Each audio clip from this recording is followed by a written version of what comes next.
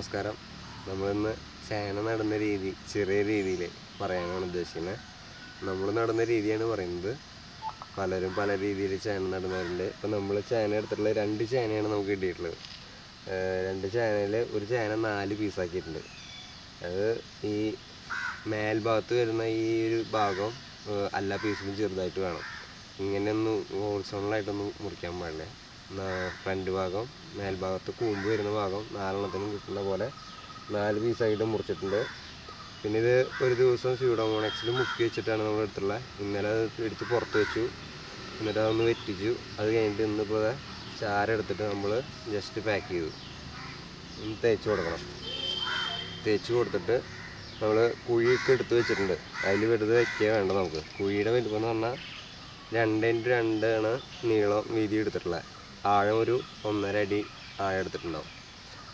എന്നിട്ട് നമ്മൾ മണ്ണ് മുഴുവൻ പുറത്തേക്ക് ഇട്ടിട്ടില്ല. മണ്ണ് കുറേ കയ്യിൽ തന്നെ ഇട്ടു. എന്നിട്ട് ഈ വിത്ത് വെക്കുന്ന ചെറിയൊരു പോർഷൻ മാത്രം നമ്മൾ വീണ്ടും കൈ കൊണ്ട് കുഴിച്ചെടുത്തു. എന്നിട്ട് നമ്മൾ ഒരു വിത്ത് വെച്ച് നമുക്ക് മൂടേ വേണ്ട, വേറെ ഒന്നുമില്ല. അതിൽ കുറച്ച് വളം ഇടണം കേട്ടോ. നമുക്ക് കിട്ടാവുന്ന ജൈവവളങ്ങൾ നമ്മൾ ഇതിൽ നിറച്ച് പാക്ക് ചെയ്യണം. എല്ലുപൊടി, ചാണകപ്പൊടി, അങ്ങനത്തെ വളങ്ങൾ ഇട്ടിട്ട് ചെയ്യണം. നമ്മളിപ്പോൾ കുറച്ച് വളം ഇട്ടിട്ടുള്ളൂ. നമ്മുടെ കയ്യിൽ കുറച്ച് മൊയിൽ കാഷ്ടമാണ് ഉണ്ടായിരുന്നത്, നമ്മൾ അത് ഇട്ടിട്ടുള്ള. പിന്നെ കുറച്ച് വെണ്ണൂർ ഇട്ടിട്ട് നമ്മളിപ്പോൾ ജസ്റ്റ് ഇത് മൂടേ വേണ്ട, വേറെ ഒന്നുമില്ല. ചേന നടുക എന്ന് പറഞ്ഞാൽ സിമ്പിളായിട്ടുള്ള കാര്യമാണ്. നടുക വേണ്ടു. ഇപ്പം നമ്മൾ ഈ മണ്ണിലേക്ക് തന്നെ ഇട്ടിട്ടുണ്ടെന്ന് പറഞ്ഞാൽ നമുക്ക് അപ്പോൾ വിളയാകുമ്പോൾ നമുക്ക് എടുക്കാൻ സുഖമാണ്. കൈക്കോട്ടുകൊണ്ട് തെക്കി എടുക്കാൻ സുഖമായിരിക്കും. അല്ലെങ്കിൽ ഉറച്ച മണ്ണാണെന്നുണ്ടെങ്കിൽ ഭയങ്കര പാടായിരിക്കും നമുക്ക് എടുക്കാൻ വേണ്ടിയിട്ട്. ജസ്റ്റ് ഒന്ന് മൂടിയിട്ട്, ഇത് മൂടിയിട്ട് മാത്രം പോരാ. ഇനി ഇതിന് നമ്മൾ പൊത ഇടണം എന്ന് പറയും. അത് ചൂടൊന്നും അധികം കിടക്കാതിരിക്കാൻ വേണ്ടിയിട്ട് നമ്മളിതിന് പൊതയിടും. അതിന് നമ്മളിപ്പോൾ ഇവിടെയൊക്കെ വൃത്തിയാക്കിയ പുല്ല് തന്നെ ഉണ്ട്. അപ്പോൾ നമ്മളാകെ 8 പീസ് ഒന്നും നടണുള്ളൂ. അപ്പോൾ പൊതയിടുന്നത് കാണിച്ചു തരാം ജസ്റ്റ്.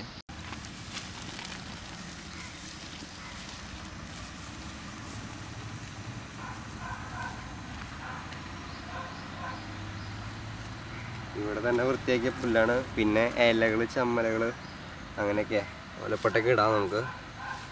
അധികം ചൂട് കിടക്കാതിരിക്കാൻ വേണ്ടിയിട്ടാണ്.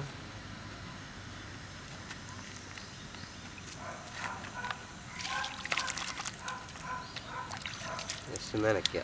ഇത്രയും നമുക്ക് ചേന നടാൻ ബുദ്ധിമുട്ട് വരുന്നുള്ളൂ.